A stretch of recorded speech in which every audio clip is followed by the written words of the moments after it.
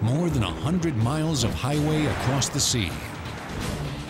A freeway of spectacular bridges, including one of the longest in the world. An engineering feat once thought impossible. A road like no other through the paradise of the Florida Keys. Now, the Overseas Highway on Modern Marvels.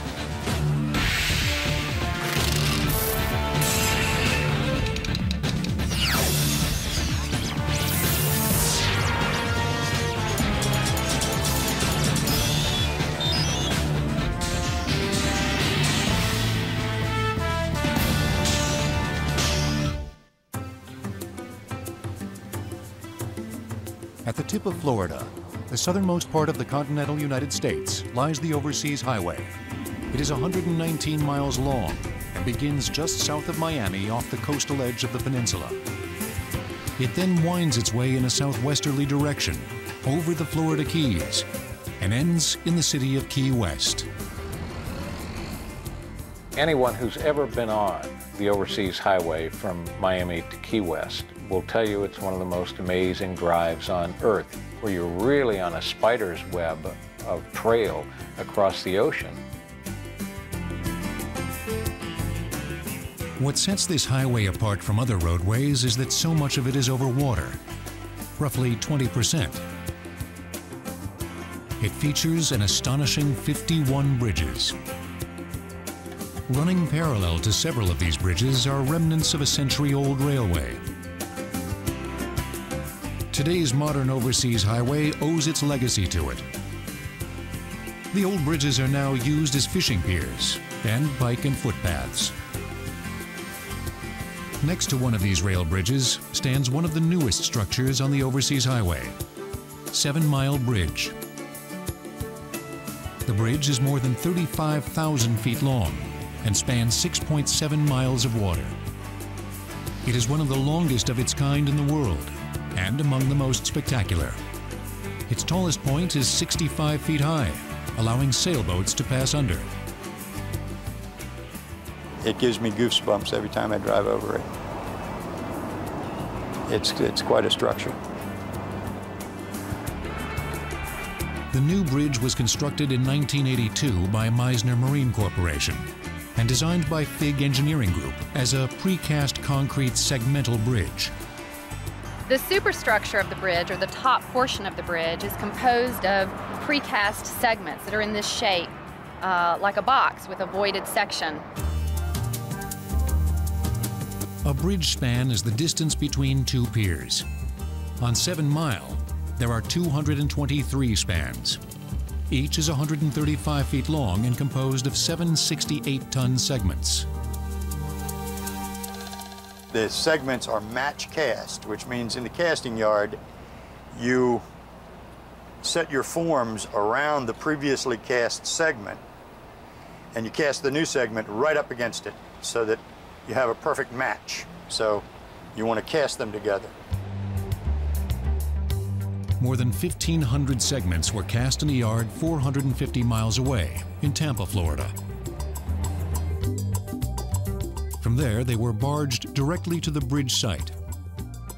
On a man-made platform near the bridges, the segments were assembled. Bridge workers threaded the segments with thousands of feet of steel cable.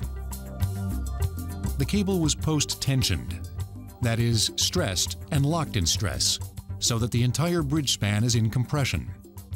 This bridge technology in an earlier form was used in Europe following World War II, where a quick, cost-effective bridge replacement scheme was needed to replace the bridges that were destroyed after the war. A barge carried a span underneath the bridge. It was lifted by a special overhead gantry and placed on the bridge's concrete foundation piers. And you could build, with this overhead gantry system and the precasting technique that was used, 3 spans of completed bridge a week. Workers completed 7 Mile Bridge 6 months ahead of schedule in the summer of 1982. It took 2.5 years. This bridge was a great solution for the 7 Mile location because of its speed of construction and cost savings. The modern Overseas Highway may have been completed in 1982, but the Florida Keys it crosses over are millions of years old. The Keys are actually hundreds of islands built up on the skeleton of an ancient coral reef and surrounded by mostly shallow water.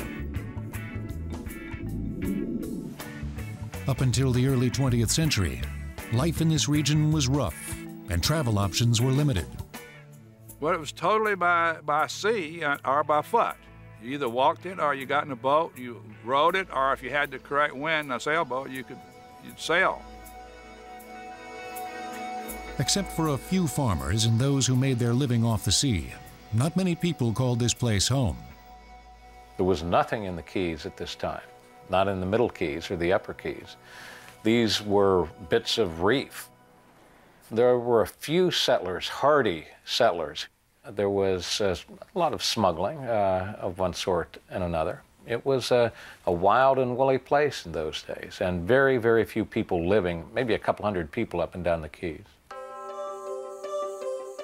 The exception was Key West. Boasting 20,000 residents in 1900, it was bigger than Miami or any other city in Florida. Deep-sea fishing, sponge harvesting, and cigar manufacturing made it a thriving commercial center. It was also a popular coal refueling stop for steamships coming from South America and the Caribbean. But life on the Keys was about to change irrevocably, thanks to the vision of an oil baron named Henry Flagler. I think a lot of people know who John D. Rockefeller, for instance, is, but I don't think they know that Henry Flagler was once the partner of John D. Rockefeller and the brains, according to Rockefeller, behind Standard Oil. In 1870, the value of Flagler's shares in Standard Oil was more than $125 million. But his life took a dramatic turn when he fell for Florida. Flagler was a lot like any other Midwesterner who comes to Florida and looks around and sees the palms swing and feels that warm breeze off the ocean and says a man would have to be a fool to want to live anywhere else in the world. He got seduced away from oil, actually got tired of it. He came down here with a second wife on a honeymoon, fell in love, and began building hotels and then railroads to service these hotels.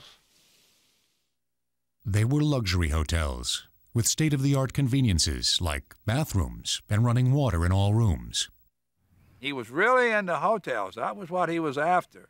But to support hotels, you got to have a transportation system where people can get to your hotels. And he proceeded to buy up every railroad on the east coast of Florida. Flagler created the Florida East Coast Railway Company, and New York's elite were soon traveling by rail to vacation in Florida.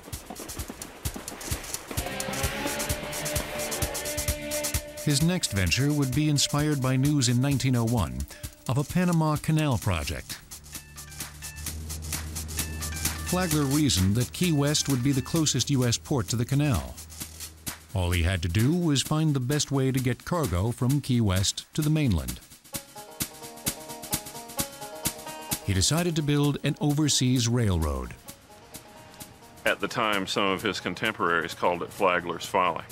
He was told that he could never build a railroad over open ocean. But Flagler would try. If successful, coastal Florida would be linked to Key West for the first time in history. 7 Mile Bridge contains more than 1,150 miles of steel cable, nearly enough to span the distance between Key West, Florida, and Dover, Delaware.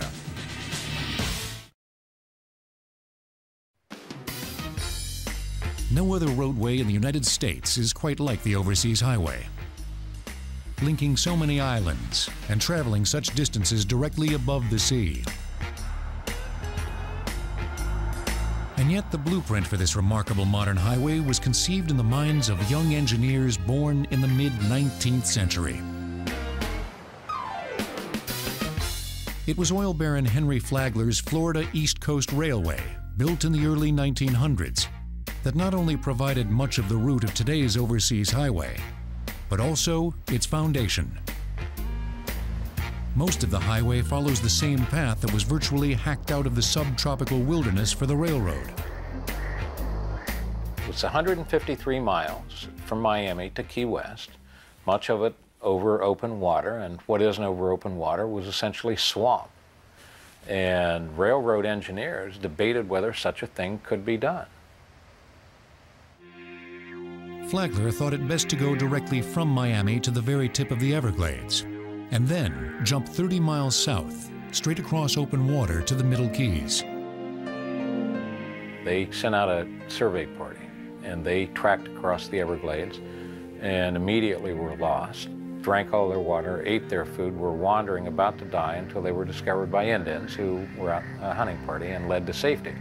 And William Crome, who was the man in charge of this foray, came back to Flagler and said, "Forget the Everglades." Flagler's engineers settled on a route that would go from Miami to the town of Homestead. The railroad would then jump across to Key Largo and head southwest from there. The plan was to use landfill to cross the shallow inlets between keys and build bridges to span waters that were too deep. Flagler wanted to use as much landfill as possible, but critics believed that blocking the channel between the Gulf and the Atlantic Ocean would have negative environmental consequences. The U.S. government told him that he had to leave 6 miles open. He wound up leaving 17 open. So there's 17 miles of bridges and 20 miles of fill. So even in those days, there were environmental concerns. And then the practical concerns came. How do you get a workforce down at the tip end of a country when there are no people? And how do you get supplies when you're hundreds and thousands of miles from sources of materiel? Flagler brought in all equipment: construction materials, fuel, food, and labor, by steamship and rail. His vision was strong, and his pockets were deep. At one time, Flagler had under contract every available steamship on the east coast of the United States. Even barrels of water were imported. Other than rainfall, there are no sources of fresh water in the Keys. Construction began in 1905. Parties of men worked on different parts of the route, earning what was considered a good wage, $1.25 a day. But conditions were extremely harsh. 10, 12-hour days. They worked hard for that $1.25 that they put in every day. A lot of men came from cities of the Northeast, homeless, people on the edge, willing to go long distances and work in unfamiliar and difficult terrain for workmen's wages. They would get down here and find out how difficult the work really was.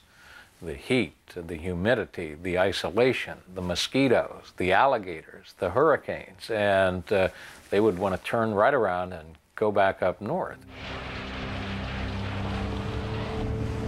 3 hurricanes hit the line while it was being built. The worst was in 1906, when 125 men were killed.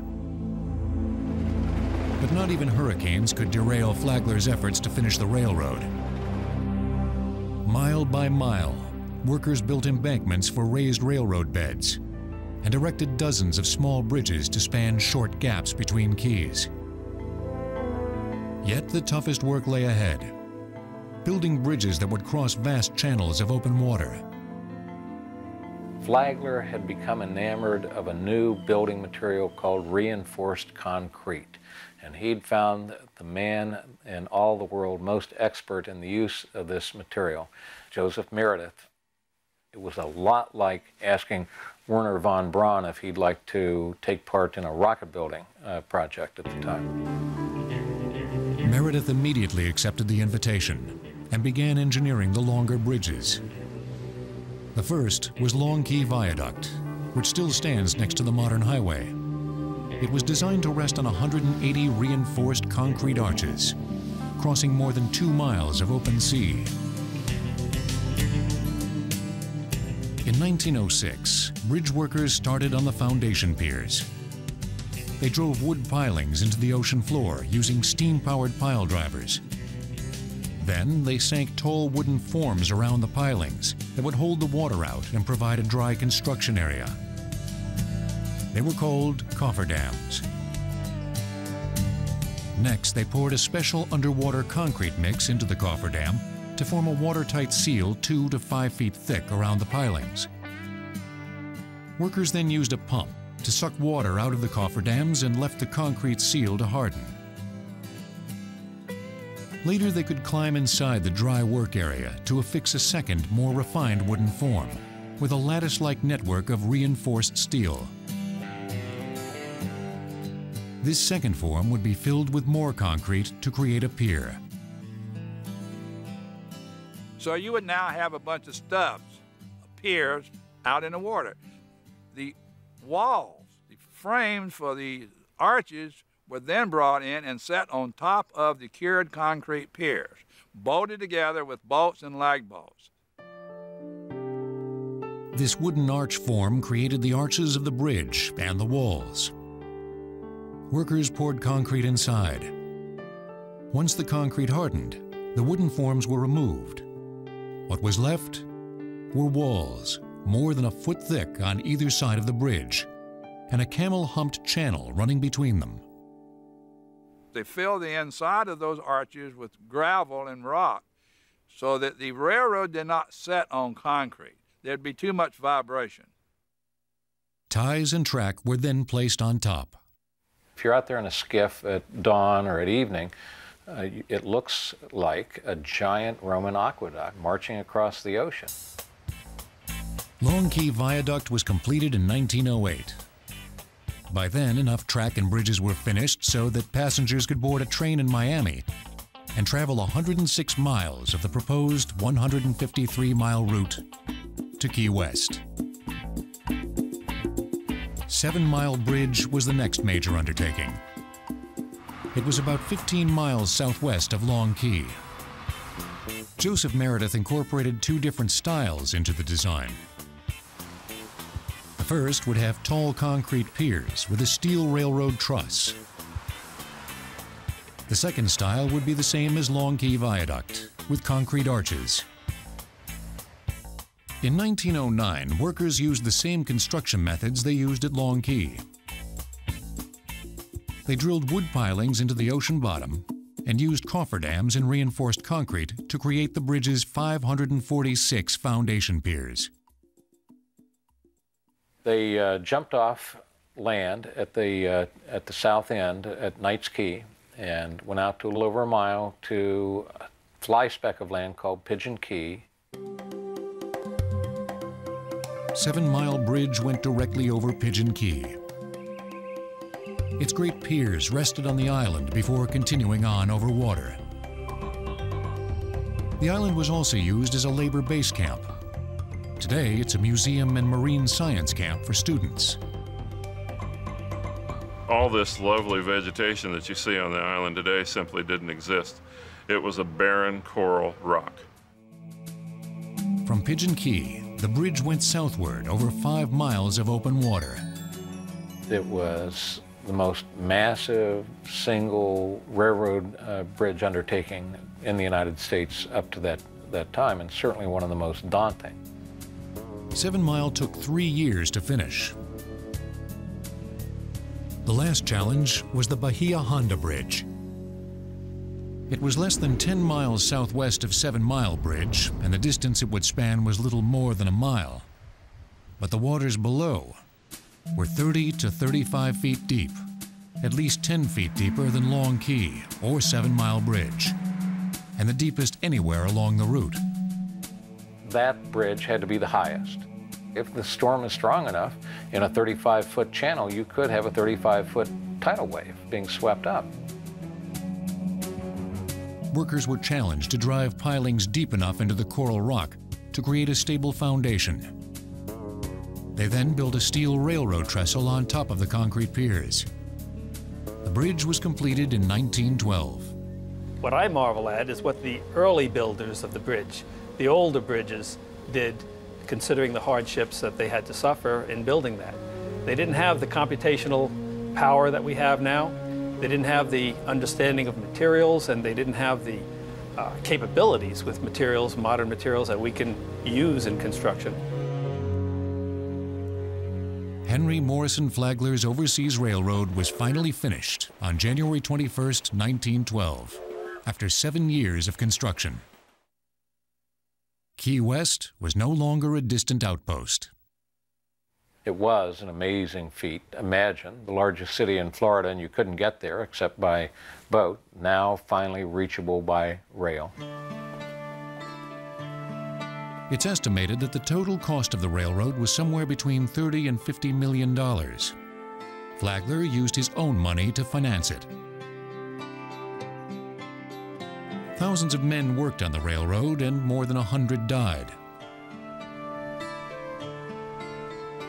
Flagler himself died in 1913, a year after the Overseas Railroad was built. What he did was stitch the last little piece of the American continent to the main and truly close the American frontier. The Overseas Railroad would enjoy extensive use until it stood in the path of one of the deadliest storms in American history. Old 7 Mile Bridge was the site of huge action sequences in the James Bond film License to Kill and in True Lies with Arnold Schwarzenegger.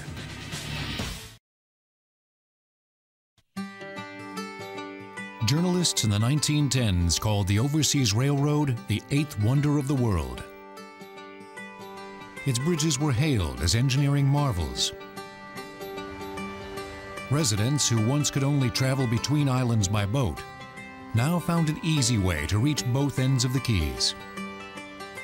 People in Miami looked south, and there was another large city not too far away with good fishing, and they wanted to go there. The Florida East Coast Railway would make little money from passenger traffic. The real money was in freight. But expectations of a flood of imported goods from the Panama Canal never materialized.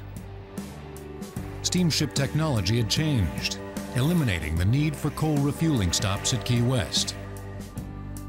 Steamships had been refitted with boilers that used a different type of fuel, and that was oil. So a steamship could take on enough oil as fuel passing through the Panama Canal and then sail merrily pretty much anywhere it wanted without the need for an intermediary stop in Key West. As a result, the Overseas Railroad never made much money, but residents found the train invaluable. It provided a transportation artery to bring artists, to bring visitors, to bring freight, and so forth. But it did seem to actually change the culture. I guess it's like opening the door or something to something new. With the railroad came a growing network of roads linking it. Farmers needed to get their produce to the stations, and innkeepers needed to get tourists to their resorts. But the biggest spur to road development was the Florida land boom of the 1920s. Residents on the Keys were more than willing to join in the real estate frenzy. The temptation to sell a lot of the swampland that we had here on Key Largo and the Upper Keys and throughout the Keys was too big a temptation. To encourage development, Monroe County, the county representing the Keys, issued bonds for further road expansion. They started out with probably a gravel or a crushed shell base, and they graded it and drained it. And in the 1920s, that was a wonderful road. It didn't get muddy in the rain, and you could drive on it. By 1928, motorists could travel on a small network of roads and wooden bridges running parallel to the railroad and linking parts of the Keys. But there was still no way to drive directly from the mainland to Key West.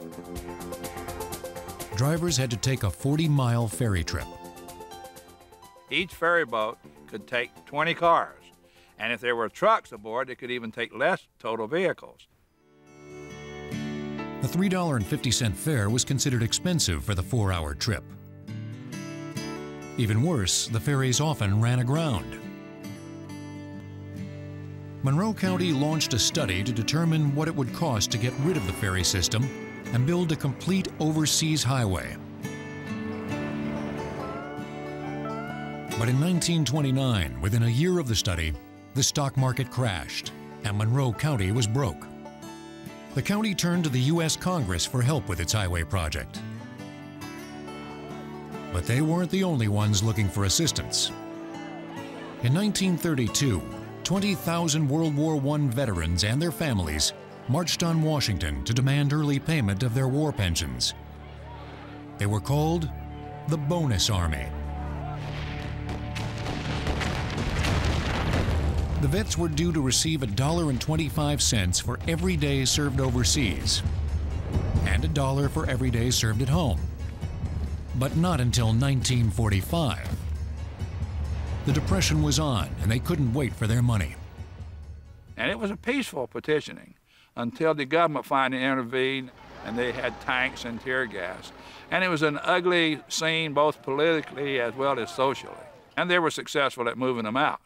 They did not solve the problem. When Franklin D. Roosevelt took office in 1933, he found a way to help both Monroe County and the Bonus Army.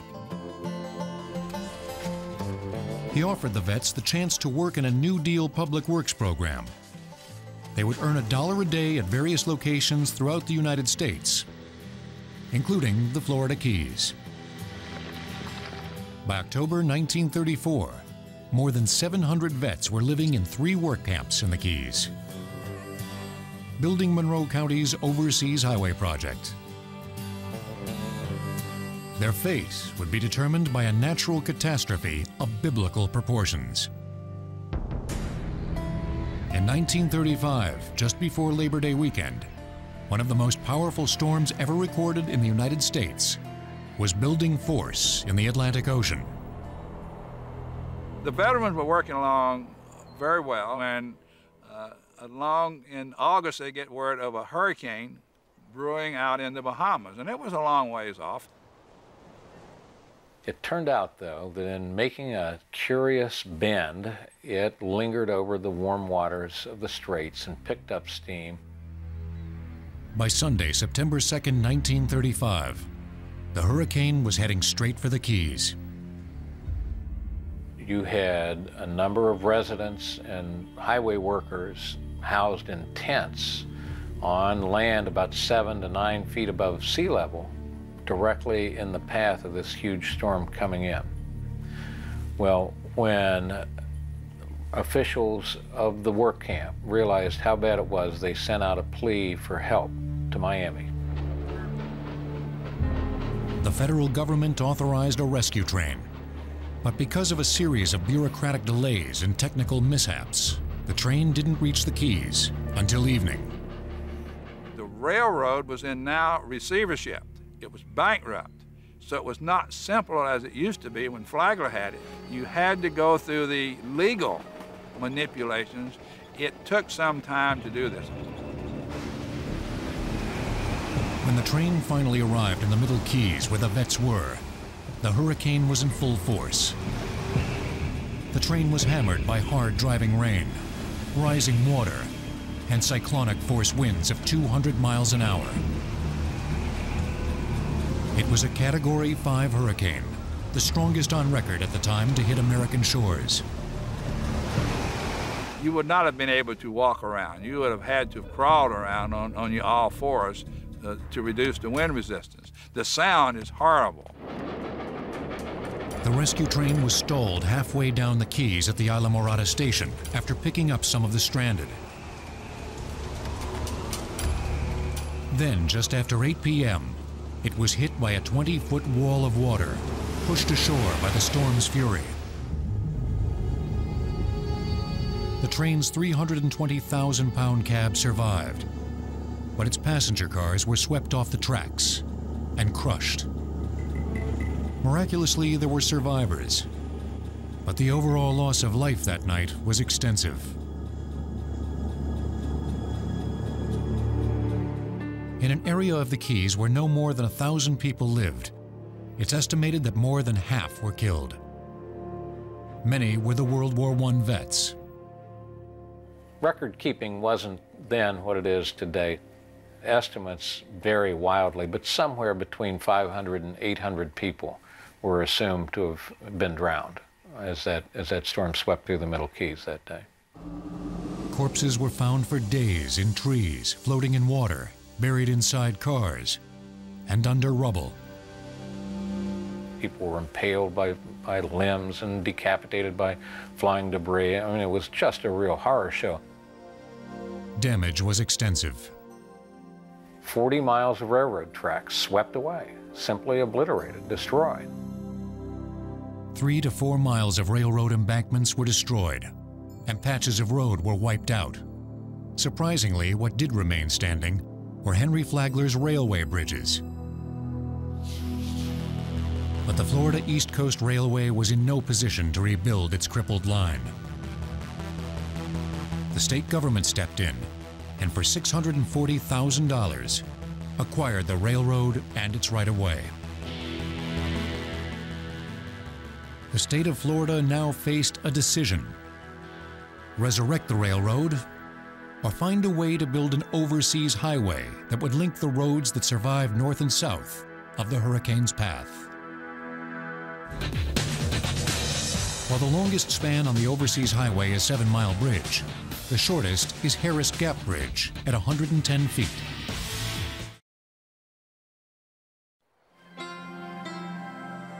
Henry Flagler's railroad bridges survived the hurricane in 1935. But 40 miles of railroad track were gone, leaving Key West once again cut off from the mainland. Residents were divided over whether the state of Florida should rebuild the railroad or construct a new highway. If they were going to build the highway, they had perfectly good bridges right there. They didn't have to go out and sink new piles or build new footings or do anything. All they had to do is figure out how to use Mr. Flagler's existing bridges. The automobile won out, and legislators went with the most economical solution. They would build the Overseas Highway using the old train path and Henry Flagler's bridges.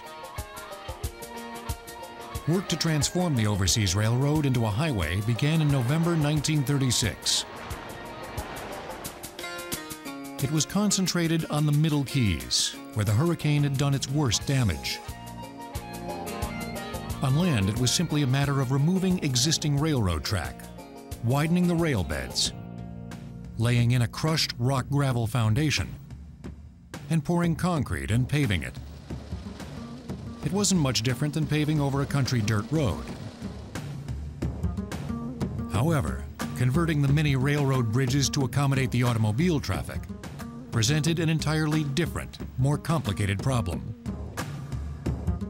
The easiest thing to do was to widen the top of the bridge for two-way traffic.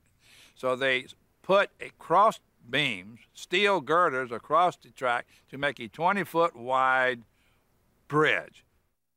So between 1935 and 1938, they went around to each pier and patched it up, as the case may be, whatever concrete work needed to be done. They took away the old railroad equipment, and in its place, they laid down across the original steel beam so they could put down pre-stressed concrete decking. Each bridge was given 2 small 9-inch curbs and guardrails. They actually built in steel rails, and you can still see some as you drive by the old bridges, but they're pretty much rusted away now. But the rails on the bridges were made from actual railroad track taken from the train. Placing a concrete deck on top of the railroad tracks worked well for all of the overseas bridges with the exception of one, the Bahia Honda Bridge. Most of the arch-top bridges could simply have the top platform widened for a 2-lane highway. But when they got to the Bahia Honda Bridge, which is a typical steel camelback, steel suspension type bridge, it was only wide enough for the train to go through. With this bridge design, there was no room for crossbeams inside. Matter of fact, the conductors used to come by when they go through the Bahia Honda Bridge and close all the windows so someone would not be tempted to stick their hands out the window and possibly get a hand knocked off. The trestles could be dismantled, but road engineers thought of a cheaper solution. They would build a concrete deck on top of the trestles. Workers threw steel I-beams across the top of the bridge, built a platform, and poured and paved a reinforced concrete road on the platform. On March 29, 1938, the Overseas Highway opened to traffic. During its first days of operation, several thousand cars traveled the distance between Miami and Key West. World War II brought even more changes to the Florida Highway. Key West was an important Navy base with 4,000 naval personnel, and better roads were needed to transport troops and equipment. The federal government upgraded the old roads and auto bridges from the 1920s. They also shortened the Overseas Highway route. The most dramatic shortcut was at Card Sound. Drivers were crossing over from the mainland to Key Largo using narrow roads and bridges built in 1928. The Army Corps of Engineers bypassed this old section by using the path Flagler's railroad used as it left mainland Florida. The section linked up with the highway system already established on the Keys and cut travel to Key West by 17 miles. In 1944, the government designated the improved Overseas Highway U.S. Route 1. Since federal money was used, the federal government, named it as part of the federal highway system. Motorists could now drive 2,200 miles directly from Fort Kent, Maine to Key West. However, the Overseas Highway was far from finished. More work, more men, and more money would be called on to make the Overseas Highway truly spectacular. According to the Florida Department of Transportation, as many as 42,000 cars travel on the Overseas Highway each day.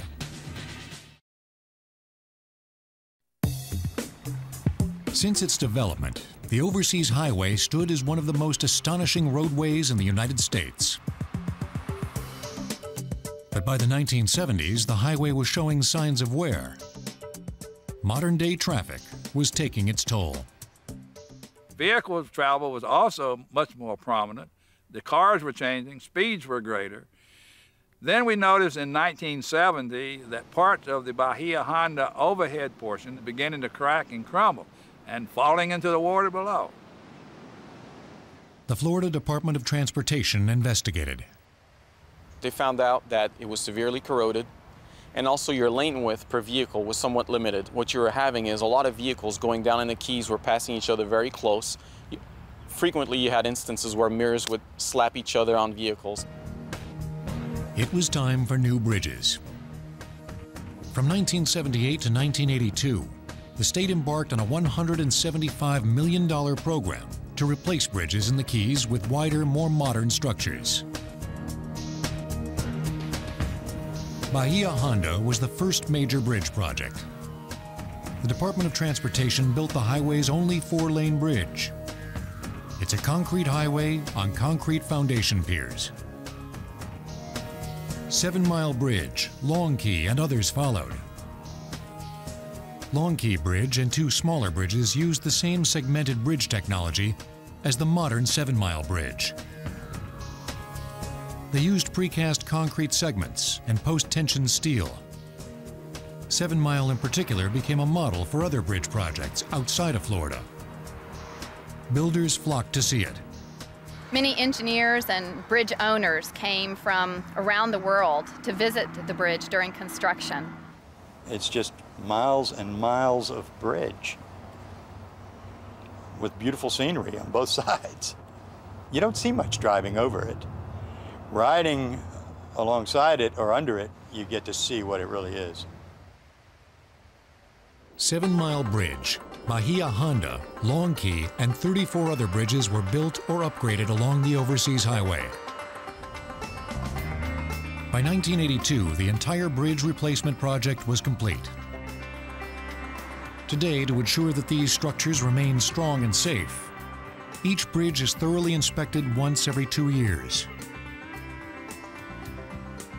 However, for a bridge like 7 Mile that's exposed to open water, there's steadfast vigilance for corrosion.